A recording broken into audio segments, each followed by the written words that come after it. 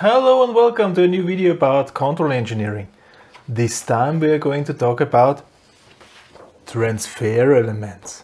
Like last time, we had these transfer elements and we said, okay, there is a system, there are certain inputs, there are certain outputs, we have some restrictions and so on.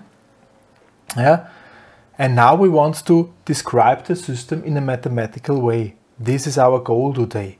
However, we want to make this a little bit easier for us, and so we restrict the number of inputs and the number of outputs to one. So we are transferring one input to one output. Well, this is enough for us.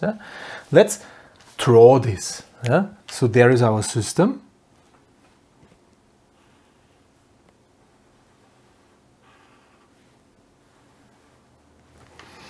Then we have our input, xi, and we have the output xo.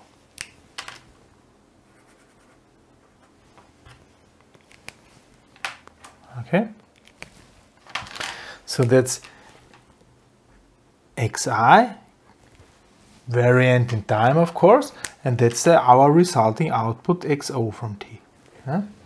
And we want to know how the output might be influenced by the input. So what we want to have written there is that there is somewhere written xo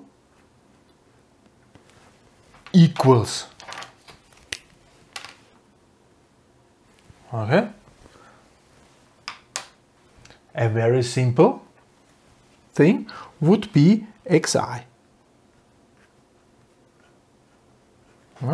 So xo equals xi. This would be easy, right? Yeah. And we could even scale it. So we write r0, some factor multiplied by xi shall be xo. Okay. This would be one possibility. Okay. So that the output is the input but scaled by some factor. Maybe this is an amplifier, something like this, or maybe this is a spring, and I put the spring together, and the output is the force of the spring. The more I compress the spring, the more force I have. This would then be the spring constant here, this R0. Okay? But not only the input might have an influence, but also the change rate of the input. So if it's changing very fast, then the output might be different than it's changing very slow.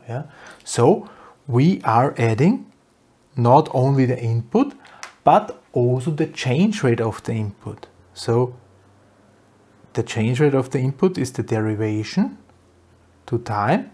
Then it looks like this. dxi divided by dt, or derived to dt. And we could also scale this with R1. So this might look like this. R1, R0 multiplied by input plus R1 multiplied by the change rate of the input. But there's not only the change rate, there's also the change rate of the change rate and the change rate of the change rate of the change rate and so on. So we can think about that there is much more. There's much more that we can even have, and we will not limit this. So at some derivation, there might be the second derivation, the third derivation, and so on, and up to the nth derivation. So all those things could maybe influence our output. Okay. Maybe the output is also influenced by the history of this input.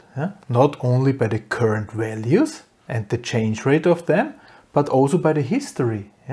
So maybe we can even look into what happened up to now. So we could maybe integrate the input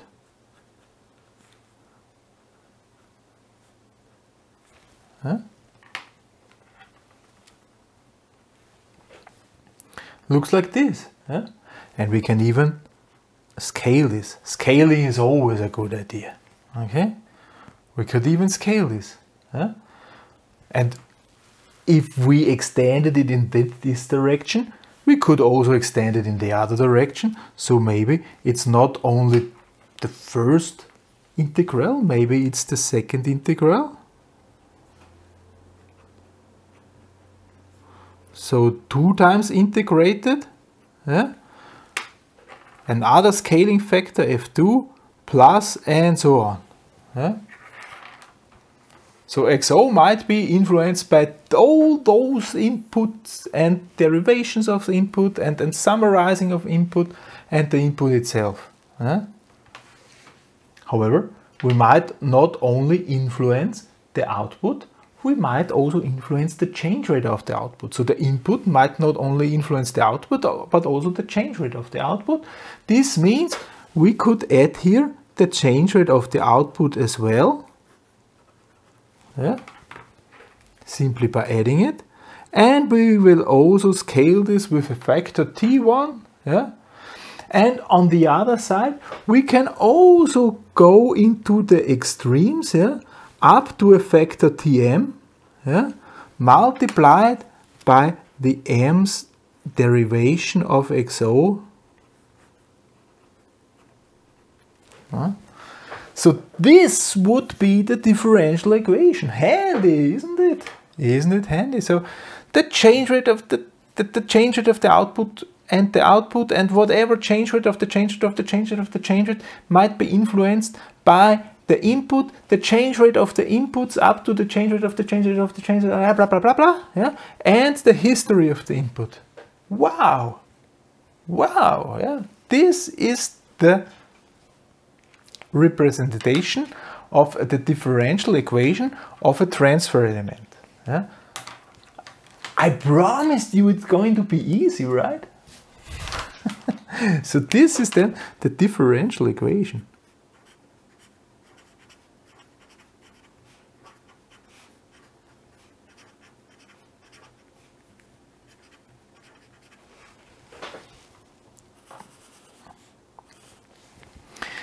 Let's have a look at this differential equation. Yeah? All those factors, yeah? All those xi's and xo's, xi's and o, they are only in linear terms in there. Yeah? So they are only there is no xi squared, there is no xi the third and so on. There is only xi and xo's, yeah? And the derivation and the summation of them. Yeah? But there is no xi raised by the power of whatever. Yeah? This is because we said our system theory is only for linear systems. Okay? This is reflected in the differential equation by only using plain terms of xi and xo's. Okay? This is why. So this is already done. And also those factors R0, R1 up to Rn, F1, F2 up to F whatever, T1 up to Tm, they are only factors. Yeah? They will remain constant. They are not depending in time. So these are not time-depending factors. So this means our system here is also time invariant. So it will not change over time. Okay? It will remain the same system. Time invariant system. This is, then we can select here plain numbers and not just functions in t. Yeah? Like I said, our restrictions here, they are also reflecting in our differential equation somehow. Yeah? And at first I joked, I promised you it's going to be simple. Yeah? Of course this does not look simple, also not for me. Yeah? But common things never look simple, yeah? Because simply so many cases are covered by those common things. Yeah? If something should be valid everywhere in all cases, then it looks complicated. I mean, it's clear. Yeah? So let's make an example. Let's make an example which might calm you down again a little bit. Okay, so let's think about the following situation. We have some heatsink. So we have some heatsink, some aluminium heatsink, radiator somehow. Shall look like this. Maybe it's looking like this.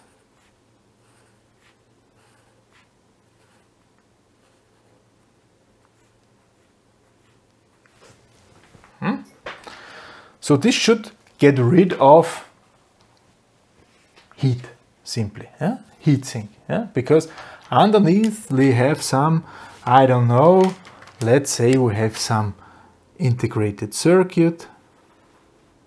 We have some integrated circuits. There are the, so it's just some electrical equipment, or maybe it's not even electrical, maybe it's a gearbox or something like this, and we then need to get rid of the heat.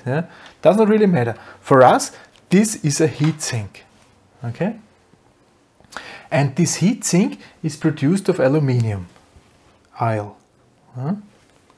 And it shall have a mass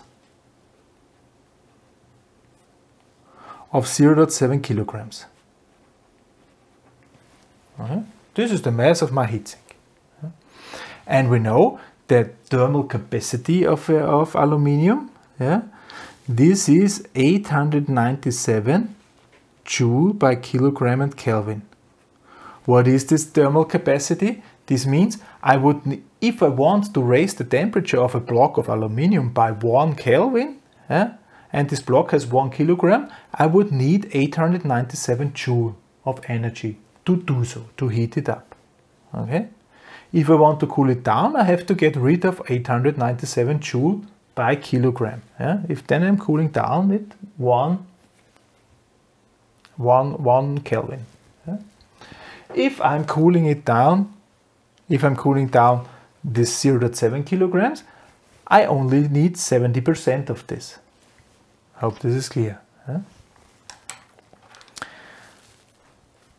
Our aluminium heatsink does have an excessive temperature.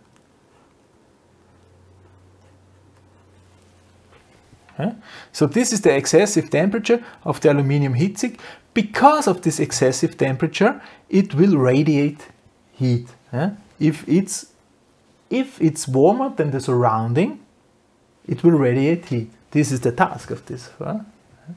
And this heat radiation, this will be done with the so-called thermal resistance, RTH, of 1.5 Kelvin by watt. If we have an over temperature of 1.5 Kelvin, we will radiate 1 watt. If we add 1 watt, we will have an over temperature of 1.5 Kelvin. Okay? So actually our radiated power, so there is PR, our radiated power, this is our excessive temperature divided by the thermal resistance.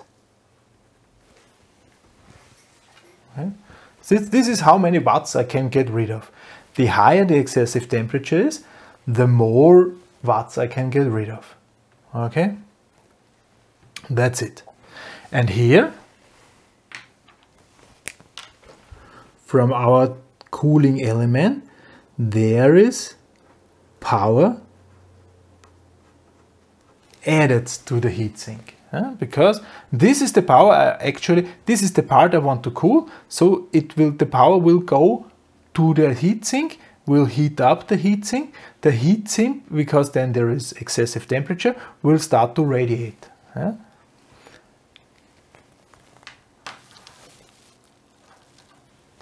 So this aluminium heatsink will heat up. And we said, okay, we have aluminium, so we have a mass of aluminium and we have thermal capacity of aluminium. This means the amount of thermal energy I have in my aluminium, equals the mass of aluminium multiplied by the capacity of the aluminium multiplied by the change of the temperature.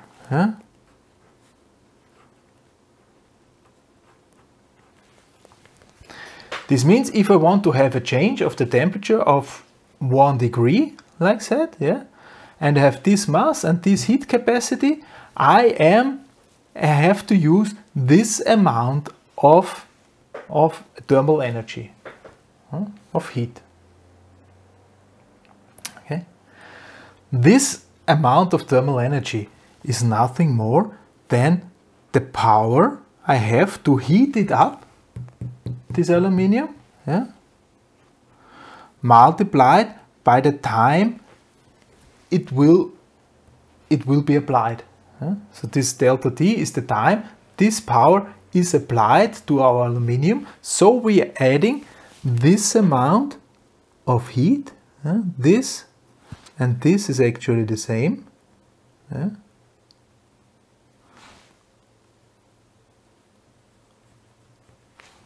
So we are adding this amount of heat, and so we are heating this aluminium up to this level. This amount of kelvins, we will rise the temperature. What is the total power? What is the power which is remaining? The power which is remaining to heat up the aluminium is the power we are adding minus the power we are radiating. Clear, right? So if we are adding power and radiating power, the difference between those two will be the power which is available to heat up the aluminium. If we radiate more than we add, this total power is even negative and we will cool down the aluminium. If we add more than we radiate, then this total power will be positive and we will heat up the aluminium. Okay? So actually this total power is the added power, which is actually this one, plus the radiated power. If I'll find my color, the correct one, radiated power. Minus, of course. Oh God, of course minus. Just added minus the one which is gone. Now let's fill this in. So this PV will stay the same. This is just the power we want to get rid, minus, and now this one, excessive temperature divided by the thermal resistance. Here, this is the source of this. Okay. Now let's add it to this equation here.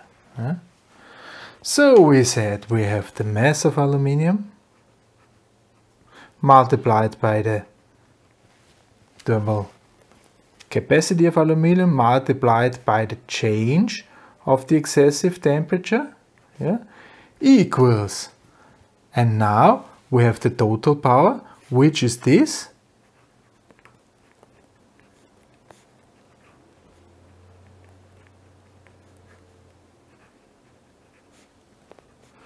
multiplied by delta T. I will now get rid of this delta T. I will simply bring this to the other side, so I will divide by delta T.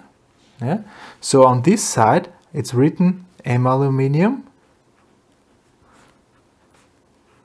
delta excessive temperature divided by delta T equals PV from T minus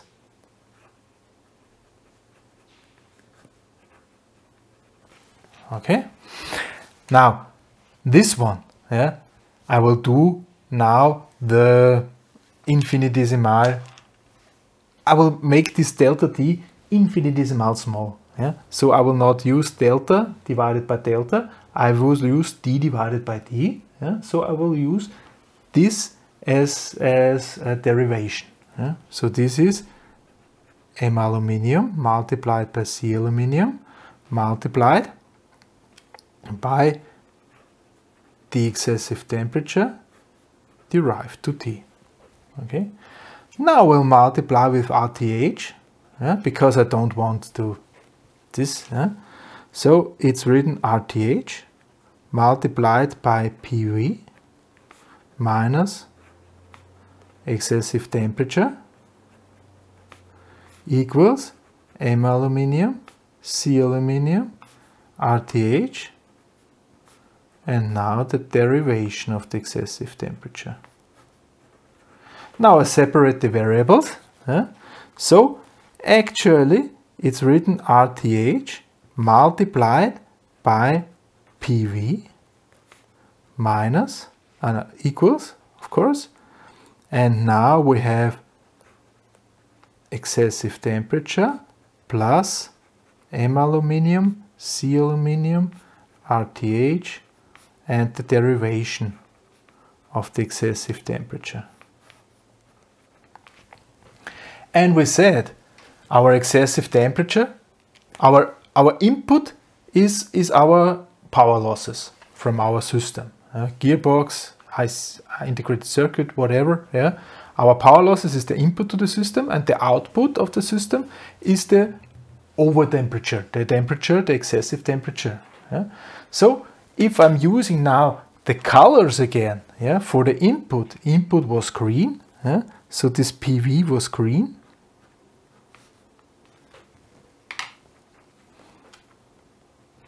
And output, I've used blue color.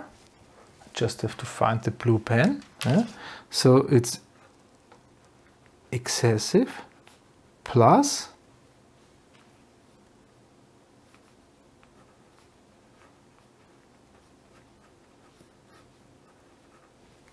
and the rest are factors. So there is RTH multiplied, there is no factor, and there is M aluminium, C aluminium, RT. Okay. And now let's have a look at our differential equation. Here is our differential equation. Now it's just the other way around. This is unlucky, whatever. However, I think you can manage it. So our xi, the green one. So this here, this one. This is our R0. This is this factor. Here, XO, there is no factor. And this here, the first derivation to time of the output, this here is T1. Okay. So from all our differential equation we have in our common form, only two little tiny things are left, simply. So our differential equation now looks like this. We have then with the black, oh man, here. Too many pens, I have too many pens simply. We have then here T1 multiplied by dxo from T, dt plus xo from T. This is this part, equals R0 multiplied by xi from T. This is the differential equation now limited, applied to this example. And if we take all those given things, we can calculate T1, we can calculate R0. R0 is easy, it's 1.5, and T1 would be, let's see if I can find, here my calculator. No, of course not. Yeah, you can do it if you like. 0.7 multiplied by 1.5 multiplied by almost 900, get something. Yeah? So actually 0.7 multiplied by 1.5 would be 10.5, so it's factor 10, let's say, 10, so it's 8,900, whatever, seconds. Yeah? This is T1. Oh, I already mentioned seconds. Yeah? Why I mentioned seconds? This will be clear to you in the following videos. Right now, I'm already satisfied. If you could have followed this differential equation and this one example, which we turned out, this is the rest, and we could even describe the behavior of a heat sink with this. Yeah.